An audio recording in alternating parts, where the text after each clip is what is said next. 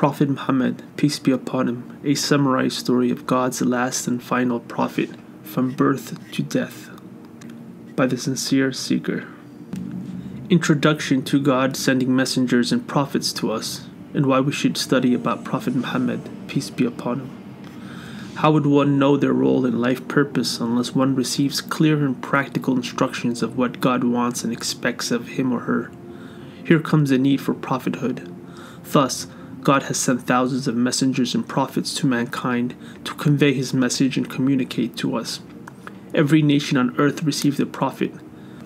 They all preached the same general message, that there is only one deity worthy of worship. He is the one and only God, without a partner, son, daughter, or equal.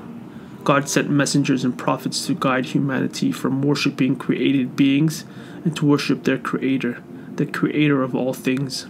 The prophets came to teach their people about who their Creator is, how to build a relationship with Him, and how to love Him. The prophets taught their people that life is only a test, where the successful will enter paradise eternally, and the unsuccessful will enter the ultimate punishment in the afterlife.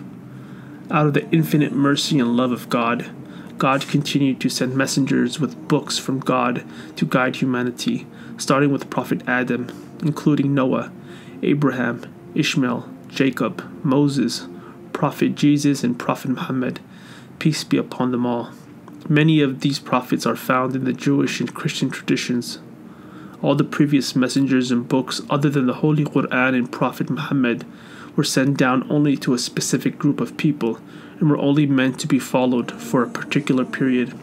For example, Prophet Jesus, peace be upon him, was one of God's mightiest messengers, who was sent down with the same general message of all the previous prophets, but was only sent to the children of Israel, the nation that lived before us, as their final prophet, because they were disobeying the commandments of God and veering away from the laws sent down by the previous messenger Moses, peace be upon him.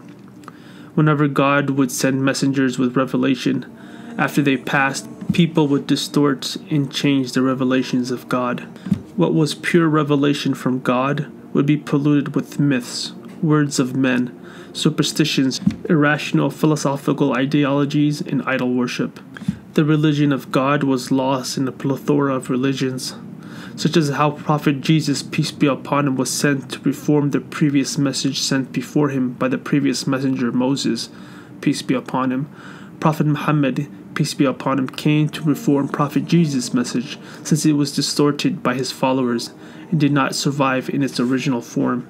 When humanity was in depth of the dark ages, God the Almighty sent his last and final messenger to mankind, Prophet Muhammad, peace be upon him, and his final revelation, the Holy Quran, to redeem humanity.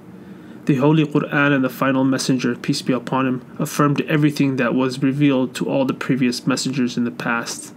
Unlike the past messengers and books, Prophet Muhammad, peace be upon him, was sent to all of humanity, and there will be no messenger or prophet after him, nor will there be a book after the Holy Quran, as both are meant to be followed by all people, not just a particular group of people, nor are they meant for a particular time frame.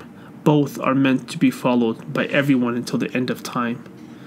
Prophet Muhammad, a summarized story of God's last and final prophet, aims to introduce Prophet Muhammad, peace be upon him, derived from early Islamic sources, helping you better understand who Prophet Muhammad, peace be upon him, was, and to instill a love for him. Studying the story and life of Prophet Muhammad, peace be upon him, is the best way to develop that love of our Prophet. Studying the life of Prophet Muhammad, peace be upon him, is an obligation given to us by our Creator, and helps us better understand God's final book, the Holy Quran, in its context. We study the life of our final prophet to derive lessons and morals from his life, and would help us better live our lives. God sent him as the perfect role model for us, who taught and demonstrated morality in the highest form of character one could have. We learn about him so we could follow and emulate him to better ourselves and get closer to God. In fairness to God, his religion, and yourself, your opinion of Islam, the Holy Quran, and Prophet Muhammad, peace be upon him, should be formed only after a careful study of Islamic sources, the Holy Quran and Hadith, the sayings of Prophet Muhammad, peace be upon him, and not from the media or third-party sources that are non-Muslim in origin.